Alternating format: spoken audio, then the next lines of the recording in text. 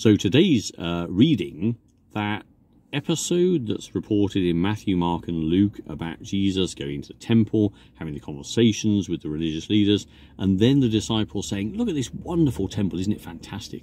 And Jesus leading into that apocalyptic style literature, talking about the destruction of the temple, which of course was a historical fact some decades later, but also metaphorically the destruction of that religion and the whole need to disassemble structures and traditions, because yes, the things of the world are beautiful and they're attractive, but they're transient.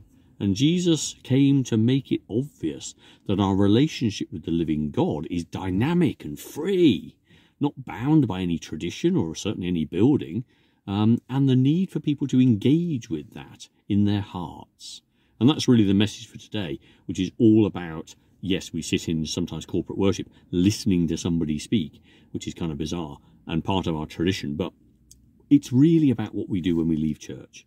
It's about how we spend every waking moment of our individual lives, because we're all entrusted with gifts and talents, and we're certainly all entrusted with a mission field, people that we are called to love, opportunities to show care and empathy and concern, to give our time and the things that God has entrusted into our care, to use all our talents and gifts and possessions for the benefit and the joy of others. This is a life lived in all its fullness.